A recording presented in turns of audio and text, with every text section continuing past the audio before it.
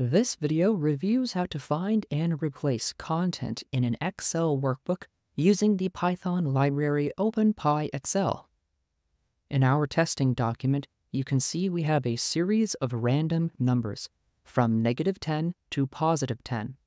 I have replaced the number 0 with the word 0 in the following locations: F1, A4, F6, and H6. I will use Python to convert these 0 strings of text to the number 0 so the dataset is uniform and contains only numbers. Here I'm bringing in the workbook as WB and selecting the worksheets as WS. I will then save the work in the cell below. Creating a simple find and replace feature is actually very easy to do and only requires this simple for loop. Let me walk through it to explain what is happening. First, I have commented out the cells that contain the strings of 0 in the worksheet: F1, A4, F6, and H6. We should expect to see these cells printed out in the for loop that follows. I start the loop with the worksheet's iter_rows function. This function cycles through all of the data on the worksheet, moving downward row by row. You can see I will be capturing each row with this row variable.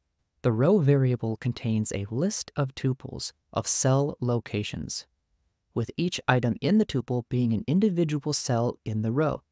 So in order to access the cell object of the row, I start another for loop here and specify cell as the loop variable and the row variable as what we would like to iterate through. Each cell object has a value attribute.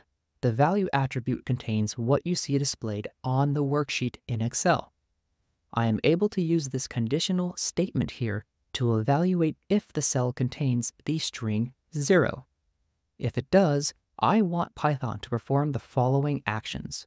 First, print out the cell object so we can see what cell we are currently dealing with. Next, I want to change the value of that cell to the number 0. This will end up producing the desired result.